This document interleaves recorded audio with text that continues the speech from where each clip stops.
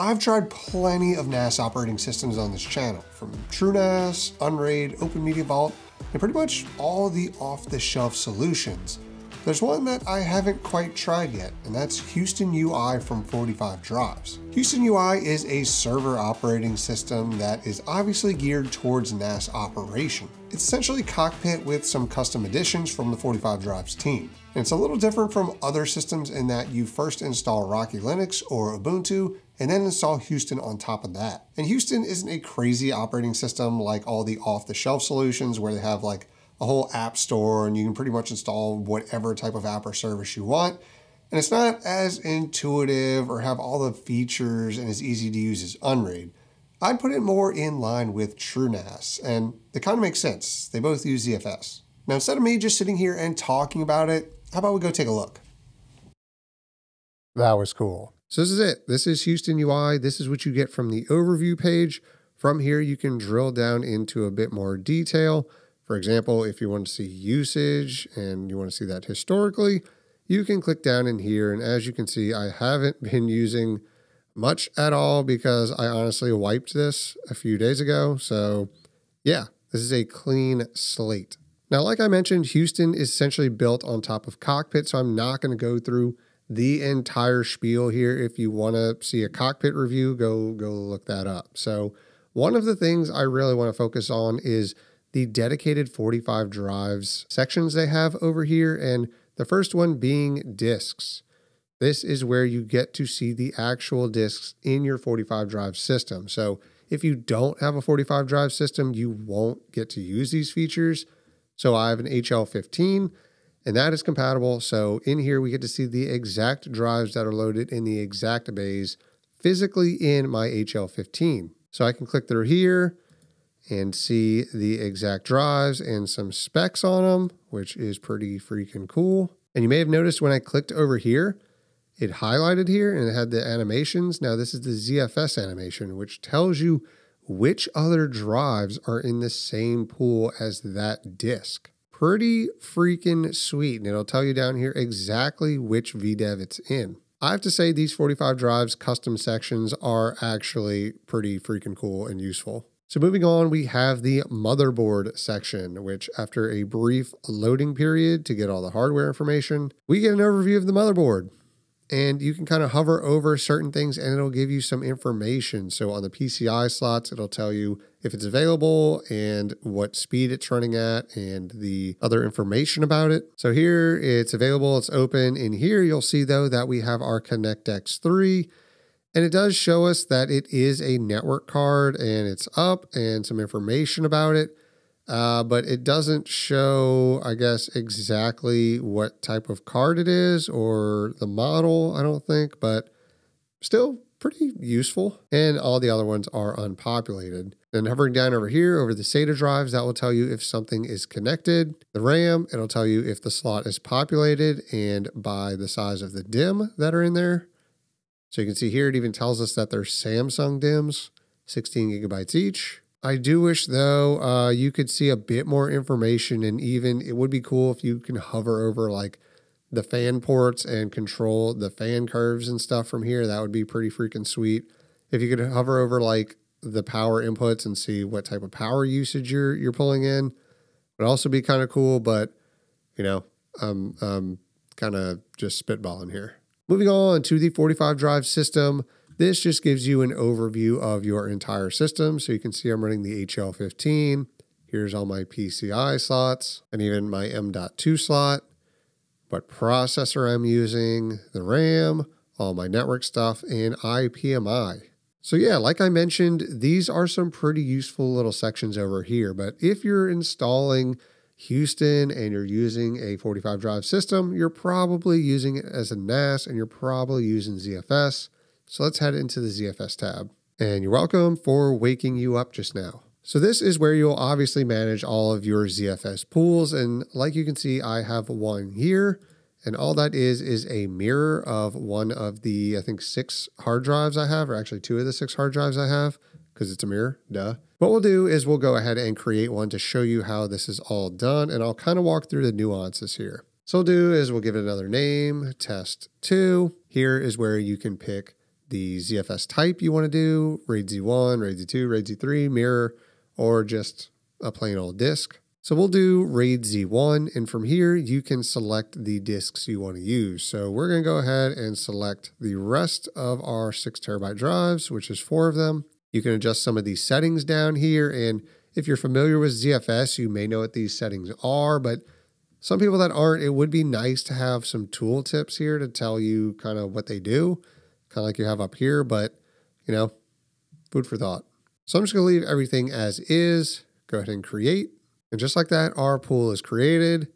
Easy peasy. Wouldn't expect anything less. Where we get into some interesting things here that if you're familiar with TrueNAS, if you wanted to add like a cache drive or a separate virtual pool, then you notice that that wasn't really available in the creation. What you actually have to do is go into status of the pool you just created, go over here to these 3 buttons and click add virtual device. And from here, it's going to give you another similar kind of pop-up window. And from there, you can see here we have the different types of caching, or in this case, we'll use a special VDEV. And I can select 2 of my enterprise Intel SATA drives. Then we'll say these are special, mirror them, and add. And just like that, it's created. Now, once you know how to do this, it's not bad or anything, but it took me a lot longer than I cared to admit to figure that out. So not super intuitive for a newbie. And now if you're creating ZFS pools and you're buying a NAS, you obviously want to share that across your network. So one would think you would just go to file sharing down here, and you can certainly do that, but you can also create the shares directly in this ZFS interface. And there are some pros and cons to each. So let's look at the ZFS way. So in here, we can go into file systems, and what we're going to do is we're going to create a new file system, and we're going to call this one share 2. And you can see down here, yes, we want an NFS share, and yes, we want a Samba share. So just like that, we have Samba and NFS enabled. Click create. And I've experienced this bug where when I do that, it shows it twice, but if I refresh, it goes back to normal. So there you go. But over here, you can see these shares listed as NFS and SMB. Now, here's the weird thing about doing it this way. Now, when I do NFS, I'm used to having just the permissions based on the file system itself. But when I do SMB shares in my home lab, I usually just set the Samba user's direct access to that share. So in here, you can't really do it like that. So if you go into configure Samba share, the only options you really get are these. Now, if you go into additional, you can probably custom set the allowed users and say like valid users equals RAID owl and set it like that. But that requires a bit more knowledge on Samba itself. And if you're using this, you may have that. But if you don't, then, you know, that's something I fully expect to see in the GUI, especially when it comes to network sharing, is allowed users and permissions. So if you don't do it that way, you can just set the permissions on the file system itself. But, you know, it's up to you. Which one's best practice? I honestly don't know. So another way you can do it is going into the file sharing section. And from here, you can just simply go down to shares, create a share name, mirrors test 2, I guess. Now here's another qualm I kind of have with Houston or Cockpit itself is that when it asks you to specify a path, I'm used to, like in TrueNAS, it giving you like a file or folder drop down where I can select, you know, I can go through all my file systems, my pools, and just select it. You can't do that here. It doesn't do it. You have to manually set it, which I think is mount. Actually, it might just be in the root directory. Okay, it is. So there it is. So it'd say list test 2, share 2. There it is. So we'd go into test 2 / share 2. And here we can select our valid users that we want. And what I'll do is I'll actually create the share 3 location, create it now, which is pretty cool. Any valid groups if you want to do it by group, information on the Samba share, and click confirm. So theoretically, now I should be able to go to the share. Let's start with share 2 first, where I set it in the ZFS section. Okay, we're in. But can I create anything? We should have full access. We don't. Okay. And this is because we don't have access to the file system itself. And if I had to guess, we're probably going to have that same fate on share 3. It's called test 3. As you can tell, this isn't scripted. Okay, we're in. Can we create a folder? No. We don't have access via the file system. So what we'd have to do is go back in ZFS, go to one of our shares, edit permissions, Radal, be the owner, give it all the permissions, update. Now let's try this again. We're in. Neat. So yeah, if you want to do it that way, you have to set permissions and the allowed users. Honestly, it's probably easier to just set the permissions and set them to the specific users you want to have access to and just don't worry about the Samba stuff. So theoretically, I could remove this and all users technically have access, but only the ones that have file system access can get to it. So technically, I shouldn't need that, and I should still be able to do this.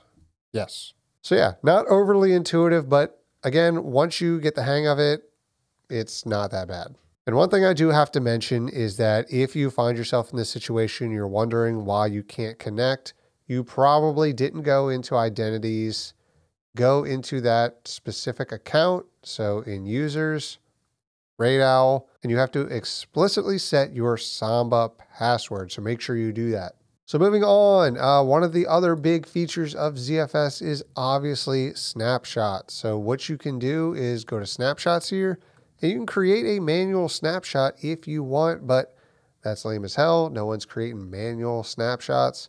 What you want to do is create automated snapshots. So we're going to go into file systems and select the file system that we want to create a replication of. Go into the 3 dots, go into configure replication task. And here you have some information, some attributes you can set. The big one is the source plan. So this is where you set the retention time and the interval time. So how long do you want to keep these snapshots for? For example, maybe we want to keep these for 1 week. And how often do you want to run them? These will say will run every day. And what's cool is that we can also just add another one. So if you want snapshots on this interval, you can have it. Then you can also have another one. Maybe you want to keep certain ones for longer. So we can say, you know what, let's keep these for 6 months. And those ones we are just running once every week. And then you can figure that. And, maybe we want a super granular one that runs like, every 10 seconds. And we only keep that for 1 minute. How about 2 minutes? So maybe I have enough time to show you guys. And configure. We'll go into snapshots. We'll give it 10 seconds. And hopefully we see a snapshot. Oh yeah, I forgot this one step. So in here, it mentions that you have to restart the znap end. That's probably not what it's actually called or how it's pronounced, but that's the service you have to restart. So if we go back in here and we go to services, the nap zn, there it is, start and enable. So that wasn't even running in the first place, but you'll have to restart this. And now we go back to ZFS. Okay, I'm an idiot. I did this backwards. So you probably were screaming at the screen when I was doing this. So we want to keep these for 2 minutes. Oh, Lordy. And the interval is 10 seconds. So yeah, these are right. This one was wrong. So that makes sense. Yep, 4 snapshots, and we can go into these. We can pick one, we can clone it, we can rename it, we can roll back to it, and we can destroy it. So yeah, that's how snapshots are managed in Houston UI. So I'm going to go ahead and I'll leave it. Who cares? It's not taking up any space because I'm not using it. Whatever. But yeah, it works. You can obviously go into the CLI and do a lot of things that aren't necessarily available in the GUI. One of those being that you can't really specify the time you want it to start, right? So I'd like to be able to say, yeah, this runs once every day and holds it for a week, but what time of the day is it going to run?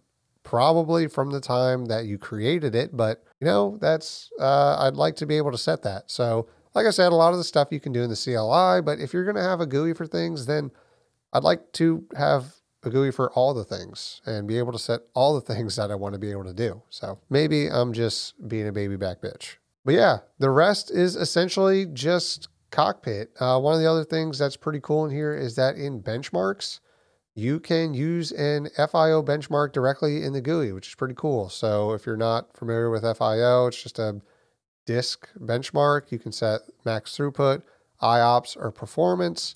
So if you want to do IOPS, set the file size, the runtime, test path. So maybe we do it on test 2/share2. I don't know. Launch. And cool. Here's our results. You can download the report, check it out if you want. But yeah, a really nice feature to have, especially on a NAS operating system. And a few last things I want to cover are networking over here. Obviously, you can set your networking preferences, add, interfaces, bridges, all that good stuff. So I've gone in here and statically set some connections. I'm using a ConnectX-3 for 40 gigs. So I had to go in here and set these weird static IPs with a weird subnet, but that is going to change very soon. So make sure you're subscribed so you can see my new setup. And one thing that I really like seeing in here is a file explorer. Very convenient. I can just from the GUI go in here and see what's in these folders. Fantastic. Thank you for implementing that. And that's kind of it. So yeah. So overall, what do I think of Houston UI? Well, it's a decent operating system and it's open source, so that's also some bonus points. One problem I did have though was that the installation process was a bit rocky, no pun intended. And I know that the folks over at 45Drives know this, but I also know that their bandwidth is focused on some other projects right now, but honestly, that's no excuse. And I'm hoping that we can see some updates to the installation process that offer a much more seamless installation. But the final verdict is that the operating system gets the job done. If I'm looking for a NAS operating system and I want to use ZFS and I want to set up shares and snapshots and all the good things that come with a NAS and ZFS, then it works. And especially for the people who are ordering straight from 45Drives, get their hardware and use Houston with the support of 45Drives, then yeah, I mean, it makes sense. Now, is this going to replace TrueNAS for me? No. I mean, it's not saying it can't. TrueNAS isn't perfect, but until I see some more consistent updates from the 45Drives team on Houston, then I'll probably just stick with TrueNAS. But who knows, my Home Lab 2024 video may just surprise you. We'll see. But that's all I have for you today. I suggest you go out there and try Houston UI for yourself and let me know what you think down in the comments. If you like this video, then go ahead and drop a like. If you want to see more content like this, then go ahead and subscribe. I want to give a huge shout out to my YouTube members and my Patreons. You guys are my fully open source, custom ZFS NAS OS with all the bells and whistles. You guys are great. And if you're still watching your Open Media Vault, thank you so much, and I'll see you in the next one.